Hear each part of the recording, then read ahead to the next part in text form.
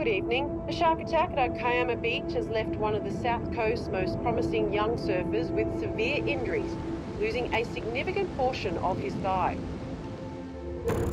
After a wave had just gone over the top of him, I heard this blood-curdling scream for help. It was this realisation that my worst nightmares are really coming to fruition, like right in front of me, and I'm watching it and I can't do anything about it. His face was lifeless, basically. That just said it all for me. And this is the most profound moment, the feeling of, you know, is this what it feels like to die?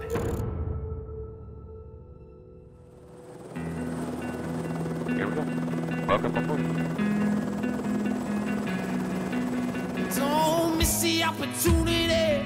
I never wanted to be defined by the incident or remembered as the guy that got attacked by a shark. I want to be remembered for what I did afterwards.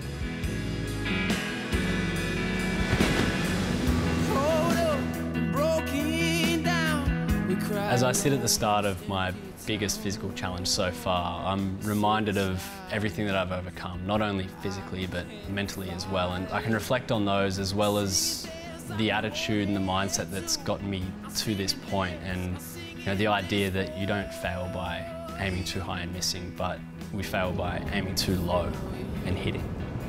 The thing about Moloka'i is it's a body of water that stands alone, and I suppose that's what makes it the Super Bowl of paddling really out there.